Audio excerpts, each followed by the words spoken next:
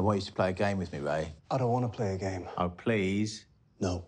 I said play a game with me, Raymond. Right. Lovely. I want you to imagine a character. Your boss, Mickey Pearson. You're too smart to be blackmailing us, Fletcher. Sweet Mary Jane is my vice. Your poison, on the other hand, is and always has been the destroyer of worlds. You're out of touch, and I would like you to consider an offer. I am not for sale. The plot begins to thicken. Now, I can't be specific about the heroes and zeros, but our protagonist is a hungry animal.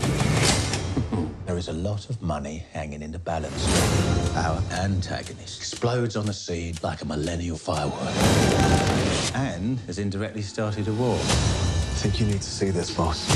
That's one of my firearms. How do they find it? I'm making inquiries.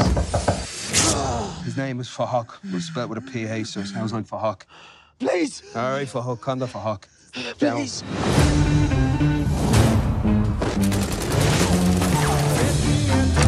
And if you smell smoke, it's because there's a fire. So you're gonna have to stamp that out quickly. These people are going to clean house, and you are part of that house. In the jungle, the only way a lion survives, not by acting like a king, by being the king. Oh. Brilliant! I've been waiting so long to be where I'm going. Oh, it's really warming up now, isn't it? The sunshine on your... There's only one rule in this jungle. When the lion's hungry, he eats.